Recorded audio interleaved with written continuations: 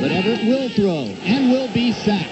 And number 95, Curt Jarvis, the rookie out of Alabama, who was activated 2 days ago and gets his first start today, has a sack in his first quarter of NFL action. Yeah, that's unusual. You see, this is a former nose man from the University of Alabama and playing against Irv Pankey at left tackle, and he just beats him and puts the pressure on Jim Everett, and there's nothing he can do. The pressure up the middle is the thing that gives a quarterback the most problems. Super job of bringing him back.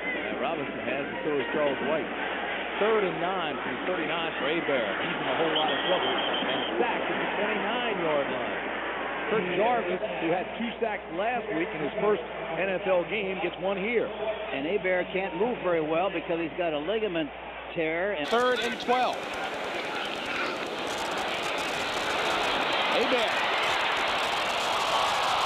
And although the pass is complete, Hebert looked to be in the grasp at that time. Curt Jarvis. And that is Curt Jarvis' first sack and only the 2nd sack for Tampa Bay this year. The other sack coming by way of Ron Holmes.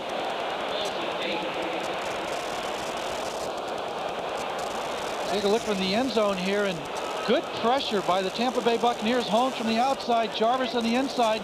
Good coverage by your secondary, and no question that he's in the grasp as he tries to throw this, and does, for a completion that will not count. 33. Montana. Down he goes. Curt Jarvis, the nose tackle.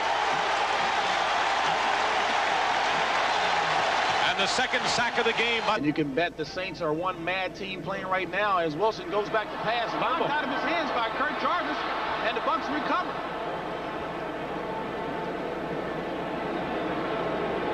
So Curt Jarvis, the 2nd-year player from Alabama, showing good speed as he knocks the ball loose and picked off.